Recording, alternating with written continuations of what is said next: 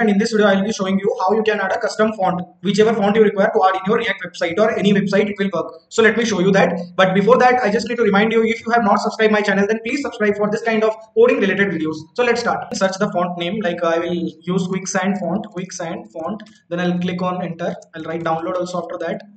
Quicksand download. So it will show a list of fonts. I'll click on any of this, then I'll click on this download. Okay, so it will show this kind of font. Right now the font what we are showing in the website is like this, and what the code we have written is very simple.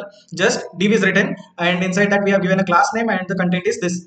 So here I am increasing the font size of it, nothing more I'm doing. So let's see, it's downloaded. Yeah, it's downloaded. Then I will open that, then I'll right click over it and click on extract, then extract all to this location. Then I'll open this. You can see a list of fonts is downloaded, but out of that we need a single like open type font. It is a bold Quicksand book. Okay, so let's check the property. It is showing OTF. Okay, that's okay. So we have to copy this and we have to open our VS Code, and in that VS Code you have a public folder. In that public folder you have to paste it. Okay, you have to paste it. You can see Quicksand is pasted here. So I'll rename it to just quicksand.otf. Okay, then what I this file, then you have to write this much line of code what I have written. First of all, font family, whatever custom name you can give.